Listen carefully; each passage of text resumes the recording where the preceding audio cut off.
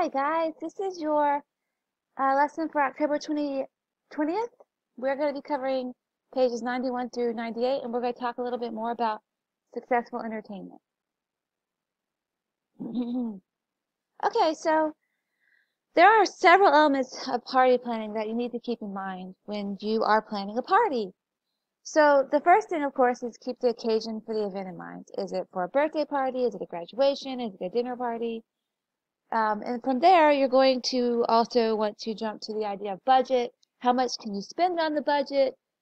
Depending on how much you can spend for your party budget, it's going to correlate with the size of the party space, the number of guests that can come, potential menu items. Everything is connected with how much money you can spend on your party.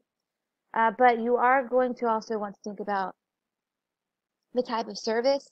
Are you going to have a buffet style? Are you going to have people come in and serve your guests?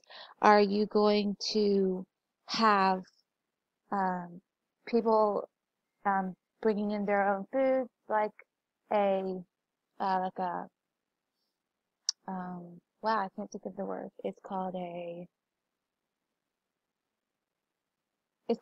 potluck. That's what it's called.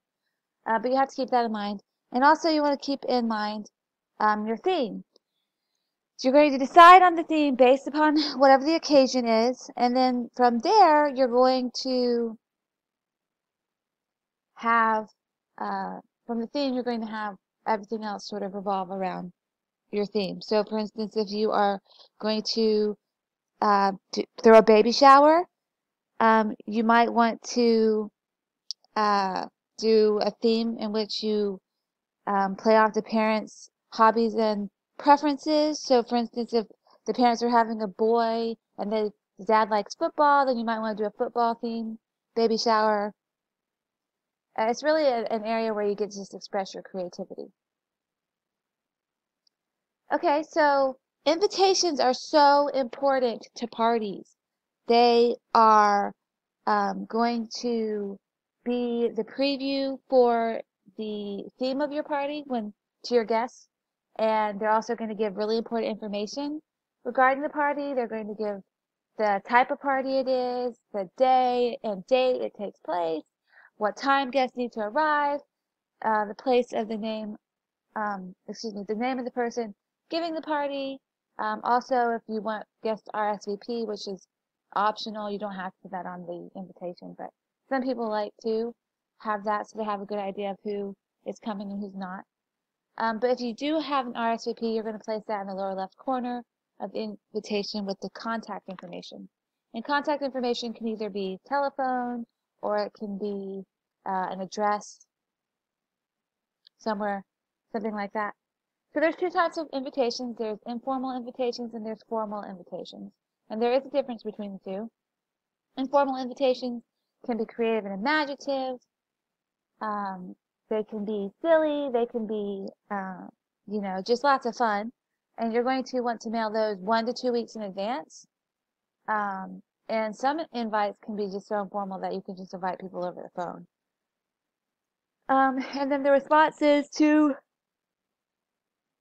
informal invitations can be either given over the telephone or however you direct the guest to give it to you. It could be by writing. And really, if you receive an informal invitation, it's best to respond as requested. Formal invitations, on the other hand, are very different. They must be written in a very specific way. They must be handwritten or engraved in black ink. If you're handwriting it, you always use black ink. And you're going to use white or cream colored cards. And you're going to center the information and you're going to write in the third person. And you're going to write the information in a really specific way. You're not going to say, for instance, 6:30 p.m., but you would write 6:30 in the evening. So you can tell that there is a level of difference there.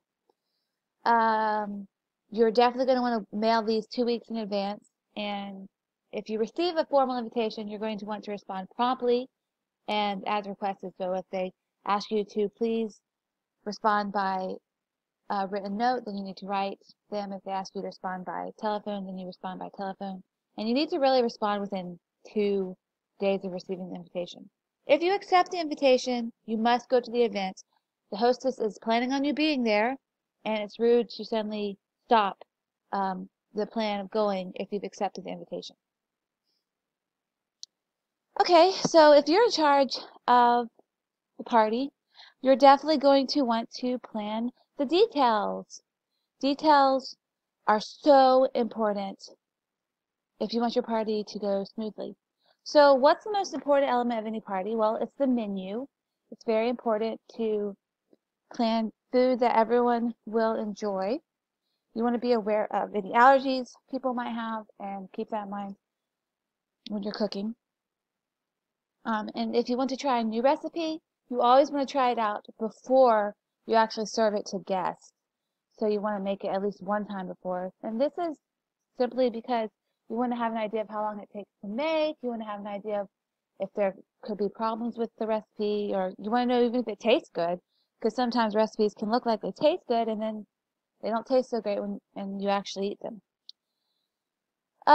Keep in mind the type of meal service that will be used.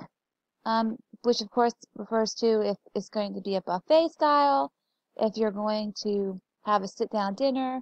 It's important when you're planning the details to think about the space and have everything working around the meal service. So you're going to have things set up differently if you're having a sit-down dinner versus if you're having a buffet style party. When you're picking the menu, make sure you pick something that the guests will enjoy, but also something that's fairly simple for you, because you don't want to be caught up in the cooking the whole time and not get to enjoy your guests. So make sure that you're thinking of yourself also when you are planning the details and not stressing yourself out too much. Okay, so let's talk a little bit about service details. Service details really has to do with traffic flow for a party. So like I said earlier, if you are going to have a buffet style or if you're going to have a sit-down dinner, then you're really going to want to arrange everything to have the best traffic flow that you can possibly come up with, so that guests aren't crowding with one another and that they feel comfortable. It's important for guests to feel comfortable. When the meal is ready, the hostess should lead the guests to the table and follow through with the proper etiquette for the type of meal service she has planned. So if she's planning a sit-down dinner, then might direct guests to be seated. If she's planning buffet style, she might point out, where the line starts and different things like that. If you are doing buffet style, remember you might need to do additional planning just because you might have to rearrange the furniture in your house. And you're also going to want to have a plan for collecting dinnerware and trash after the meal is over. So maybe you take the plates yourself. Maybe you have trash cans for guests to throw trash away in if you're using paper plates. It just depends. Okay, if you're the hostess, it's your job to graciously end meals. And the way to do that is you're going to wait until there's a pause in the conversation, a lull in the conversation at the dinner table, and recognize that the time has come for guests to leave the dinner table, and you will push your chair back from the table as you rise, and then you'll lead them to the next activity. And also at that quiet time, the lull in the conversation right before you get up from the table. That would be an excellent opportunity to thank guests for coming. It would be an excellent opportunity to just show your appreciation for the people at your party. So as I said, the hostess will rise from the table and she'll lead them to the next activity if the party is continuing. If it's just a dinner party and dessert's been served and there's a lull in conversation, then she might lead them to get their coats and help them to get ready to leave. Or as I said, if the party continues and there's games, then she would lead the way to the games or opening the gifts or whatever it is that the party, whatever happens next with the party. Okay, so just to reiterate, planning is so important with parties, and planning is going to make everything so much easier on you as the hostess. So you're going to want to make lots of lists for groceries, things to bring to the party, things to buy, things to collect. Make sure you make a time management plan so that you can use your time to the best of your ability when you are planning complete tasks that can be done ahead of time. So, for instance, you might want to clean your house a couple of days before the party and not try to clean everything the day of the party. That might be kind of stressful for you.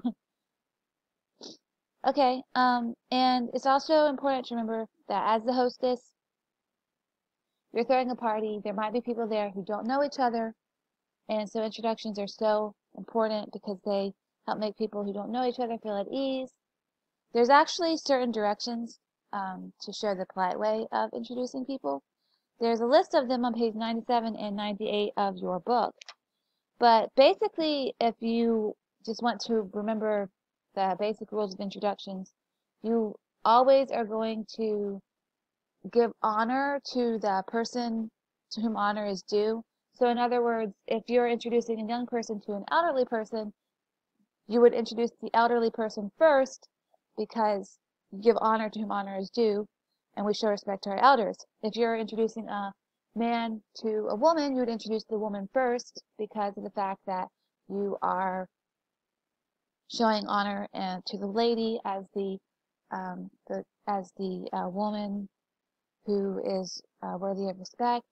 If you are introducing people who have like a doctorate, like a doctor, you would introduce the doctor first because it shows honor to his title, things like that. But if you want specifics, look on page 97 through 98. Those pages also talk about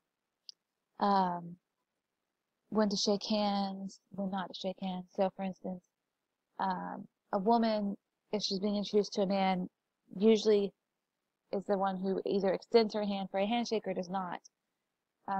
But if for some reason the man doesn't know that rule and he holds out his hand, it's always polite to shake his hand.